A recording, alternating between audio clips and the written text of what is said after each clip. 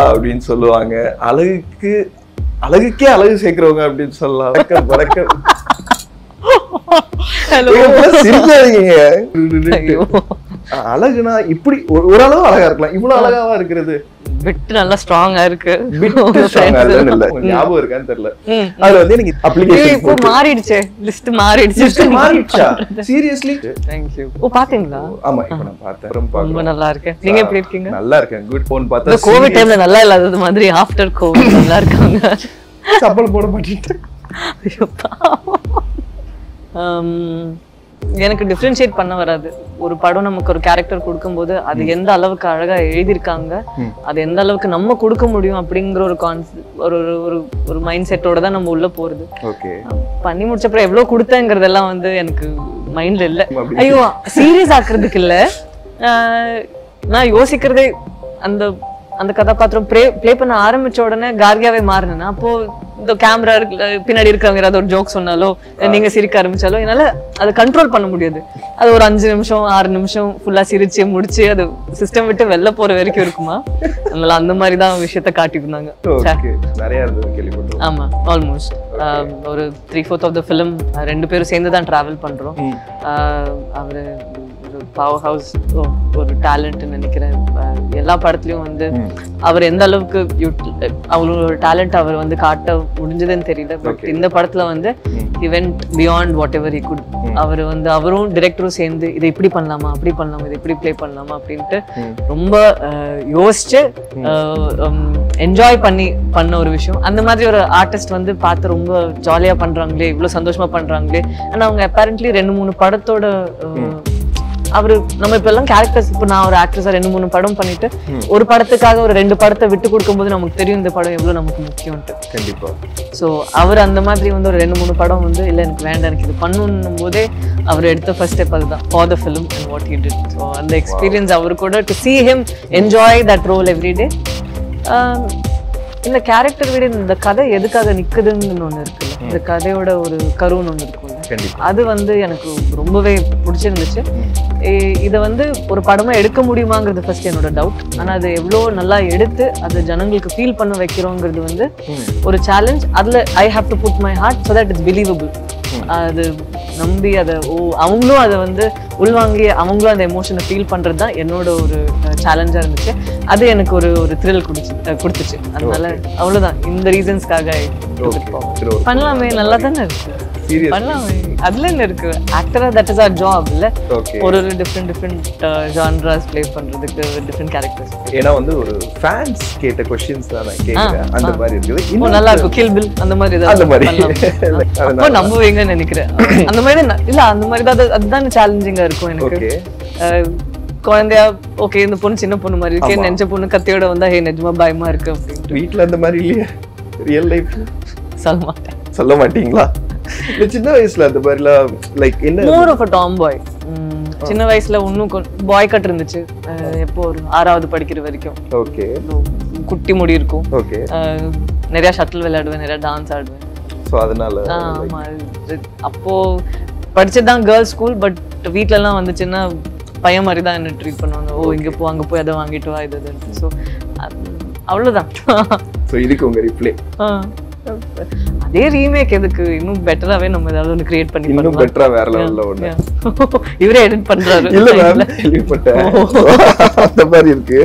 ஃபர்ஸ்ட்லாம் நான் நினைச்சிட்டு இருந்தேன் அது சந்தோஷம் அப்படின்ட்டு. பட் நான் நினைக்கிறது பீஸ் ஆஃப் மைண்ட். நம்ம எப்போ கொஞ்சம் பீஸ்ஃபுல்லா மைண்ட்ல இருக்கோமோ அப்போ ஐ திங்க் உள்ளுக்குள்ள இருந்து ஒரு க்ளோ வரும். ஏன்னா நிறைய டைம் நான் வெளியில பாக்குறதுக்கு ரொம்ப சந்தோஷமா சிரிச்சுட்டே இருப்பேன்னா, பட் மனசுக்குள்ள நிறைய கஷ்டம் எல்லாம் இருக்குமா, அப்போல்லாம் வந்து அம்மா என்கிட்ட கேட்பாங்க, you look very dull, that glow that you had இல்லையே அப்படின்ட்டு. அப்போதான் எனக்கு தெரிஞ்சது சந்தோஷம் மட்டும் இல்ல, கொஞ்சம் மனசு கொஞ்சம் சாந்தியா இருந்தாதான் வந்து சரியாகும் அப்படின்ட்டு. ஓகே. அது ஒரு வார்த்தையில சொல்ல முடியுமான்னு தெரியல. ஏன்னா நானே அந்த பயணத்துல தான் இருக்கேன். என்னை பத்தியே நிறைய தெரிஞ்சுக்க முடியுது. நிறைய விஷயம் நம்மள நிறைய விஷயம் ஃபீல் பண்ண வைக்கல. கோவமா இருக்கட்டும், இல்லைன்னா ஆன்டிசிபேஷன், இன்செக்யூரிட்டிஸ், அடுத்து என்ன நடக்க போகுது, இது எதுக்கு நடந்துச்சு, அதுக்கெல்லாம் இன்னும் கொஞ்சம் ஈஸியாவே நமக்கு ஒரு பதில் கிடைக்கும்.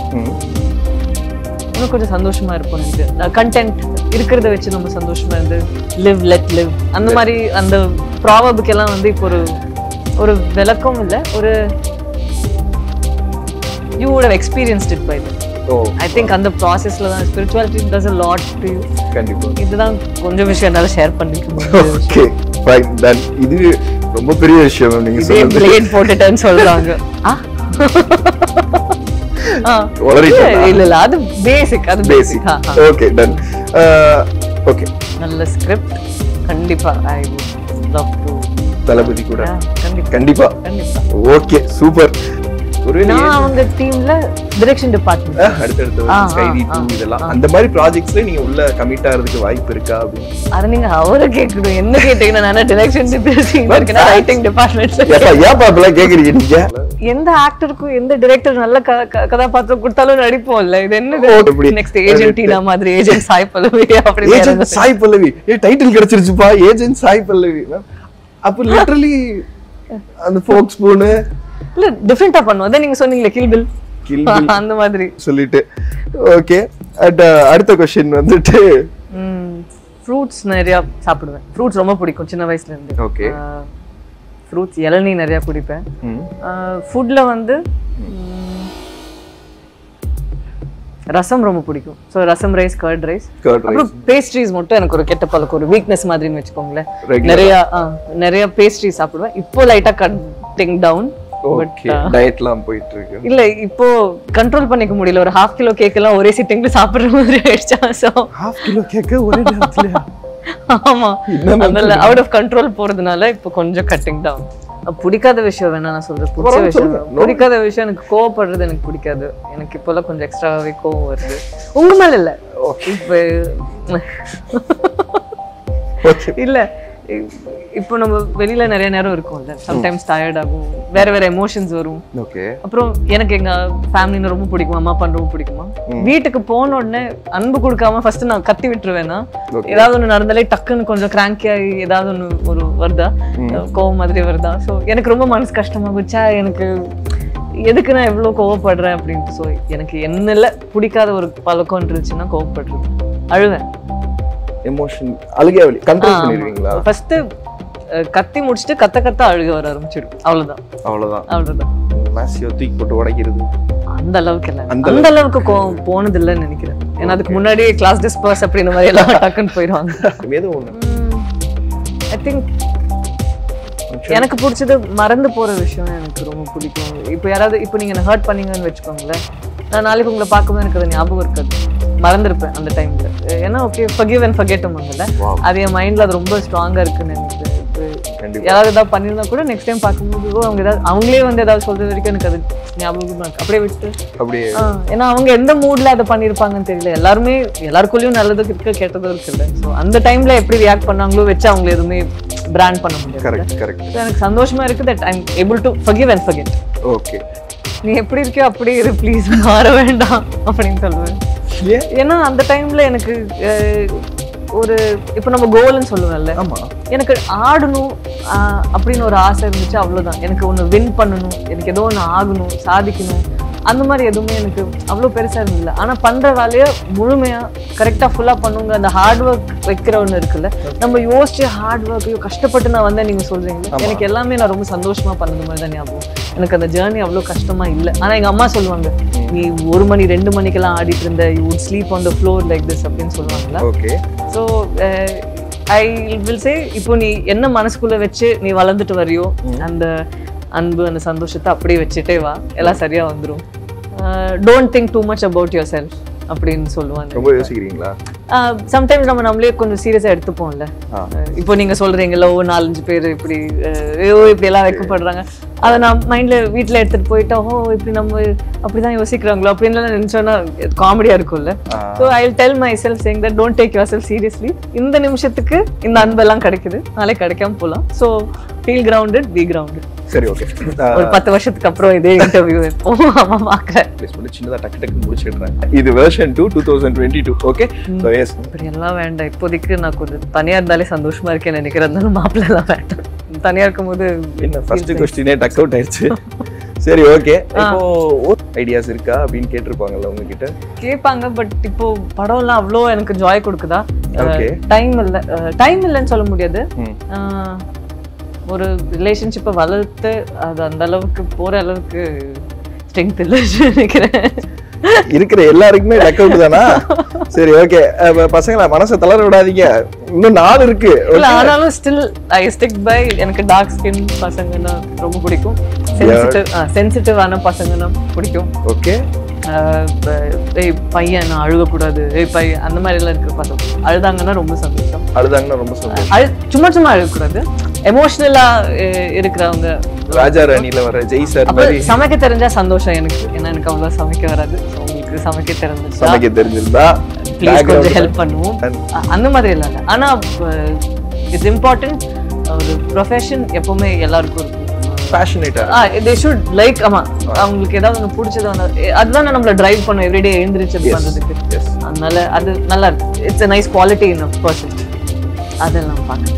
ஓகே. சோ எஸ்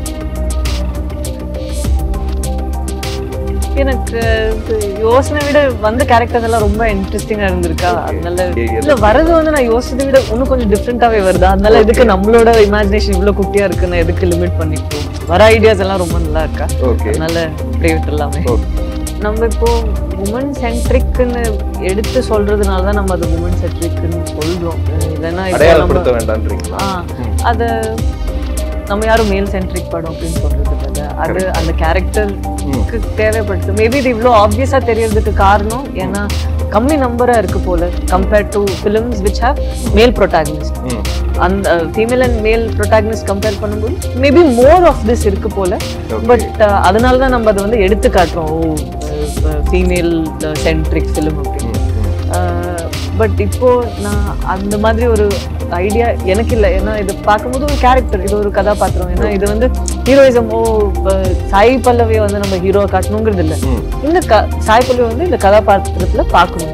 அதேதான் எல்லா படத்துலயும் ஒரு ஆர்டிஸ்டுக்கு பண்ணணும்னு இருக்கும். ஒரு பெரிய கமர்ஷியல் படமா இருக்கட்டும் இல்லைன்னா எந்த படமா இருக்கட்டும், ஒரு நல்ல கதாபாத்திரம் நமக்கு கிடைச்சதுன்னா will be able to two R பெஸ்ட்ங்கிற ஒரு தாட் தான் இருக்கு. அவ்வளவுதான் நானும் நினைக்கிறேன். நீங்க பேன் இண்டியா லெவல்னு நினைக்கும் போது ஐ திங்க் கதை ரொம்ப முக்கியம்.